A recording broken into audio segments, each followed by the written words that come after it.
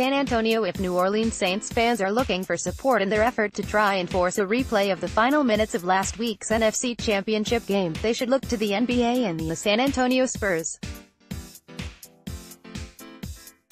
After the Saints' controversial loss to the Rams last Sunday, in which officials whiffed on a late pass interference call and helmet-to-helmet hit, the New Orleans faithful have every reason to be irate.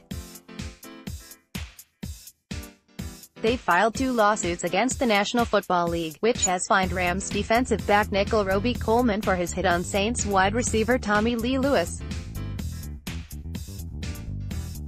The NFL has also openly admitted that their officials missed the call.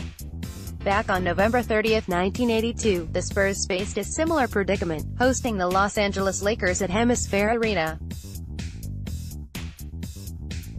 Late in the game, at the free throw line, Norm Nixon faked his second free throw. Referee Jack Madden called a double-lane violation and ordered a jump ball. The Lakers won the ensuing jump, tied the game at the end of regulation and went on to beat the Spurs in double overtime 137-132. Quick-thinking Spurs general manager Bob Bass consulted the NBA rulebook and filed an official protest with the league office, saying if there was no free throw attempt made, there could be no lane violation. In December of that same year, then NBA Commissioner Larry O'Brien upheld the Spurs' protest and ordered the last 3 seconds of that game to be replayed in the two teams' next regular season meeting in San Antonio. That did not happen until April 13, 1983.